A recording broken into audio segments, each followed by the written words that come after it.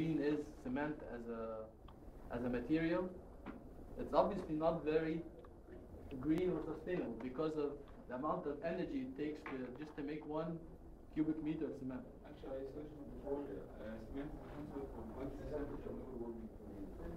That's as bad as it is. Now, the cement industry, the ACI, the American Concrete Institute, we just had the president here. I don't know if you guys were here. Yeah, he gave a lecture. And when you ask him about that, he will tell you, there's another point. Yes, per cubic meter of cement, there's a lot of CO2 produced. The carbon footprint of a cubic meter of cement is very high. But when you factor in the lifetime, and if you build it out of wood, you maybe have to replace it after 20 or 30 years. If you build it out of cement, it can last for 100 years. So when you factor time, it starts becoming a little less unsustainable.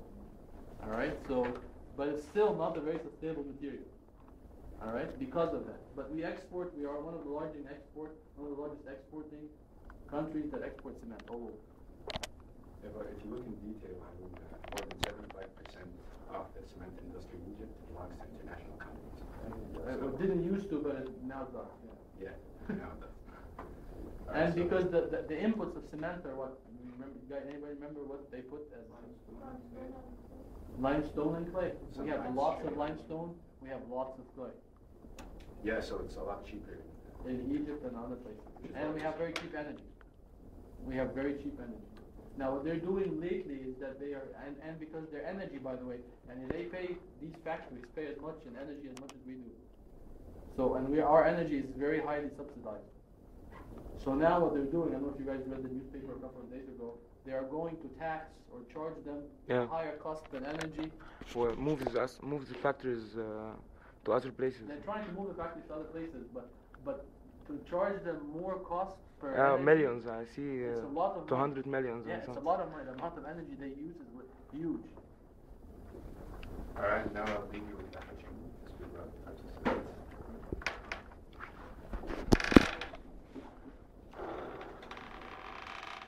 دكتور الراجل بتاع السيميشر يقول الفريق كان عمل مصنع عايزين يحطوه في جنوب سيناء حاجة كده.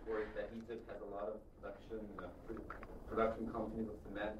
We pretty much produce a lot of, mostly all the types of cement that are available. First, I'm going to start with the ordinary Portland cement.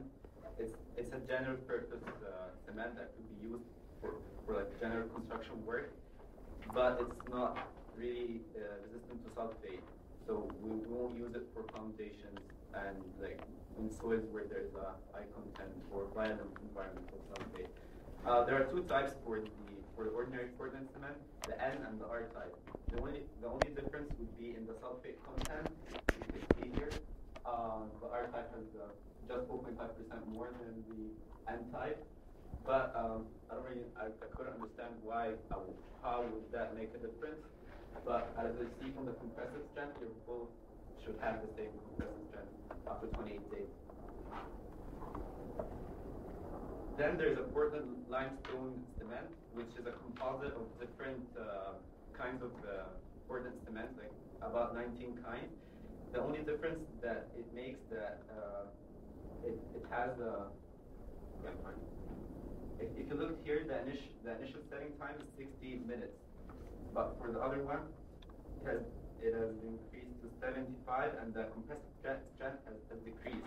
So it's used also for general purpose building, but it's not for foundation and reinforced concrete because it has a lower strength. What's it called in Arabic? I have no idea. Oh, Torah. That was on Torah.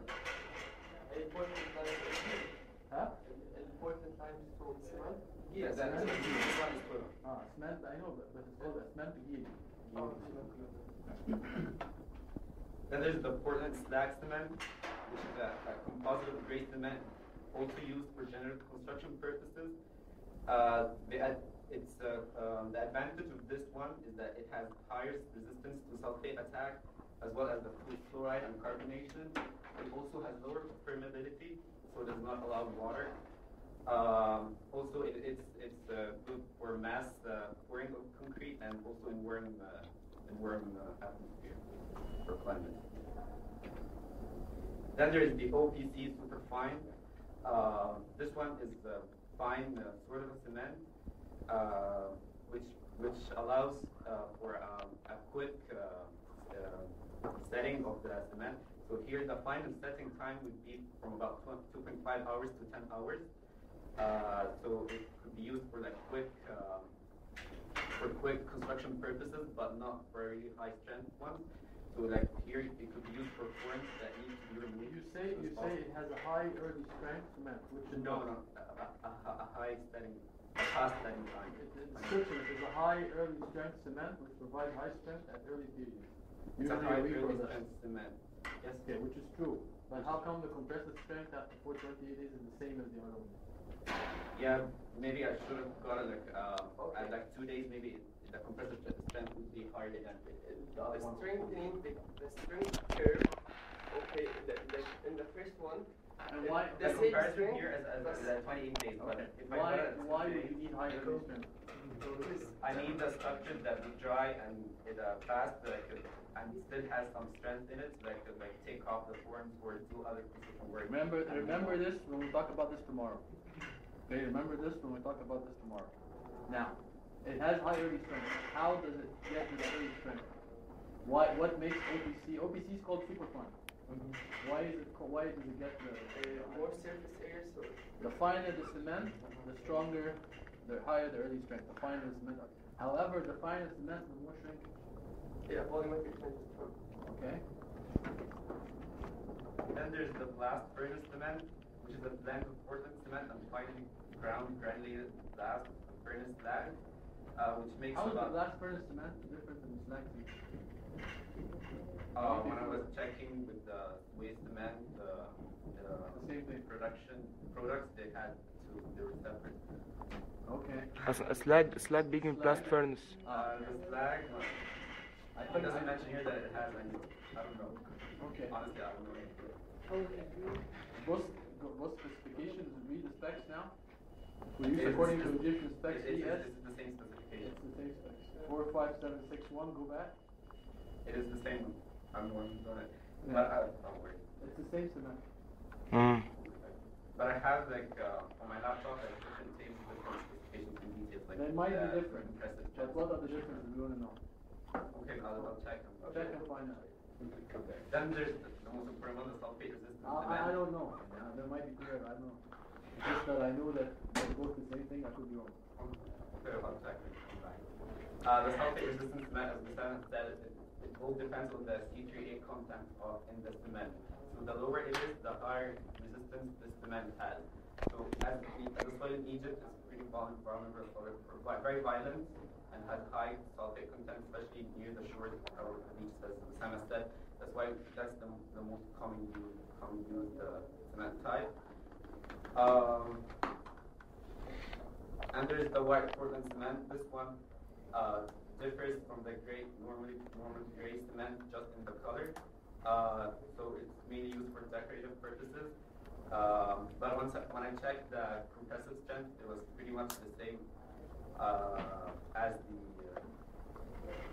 the normal ordinary Portland cement. So it could still be used, but they have to take into account the aggregates that they put in the mix. I just want to mention something. Like the ordinary Portland cement is the cheapest one.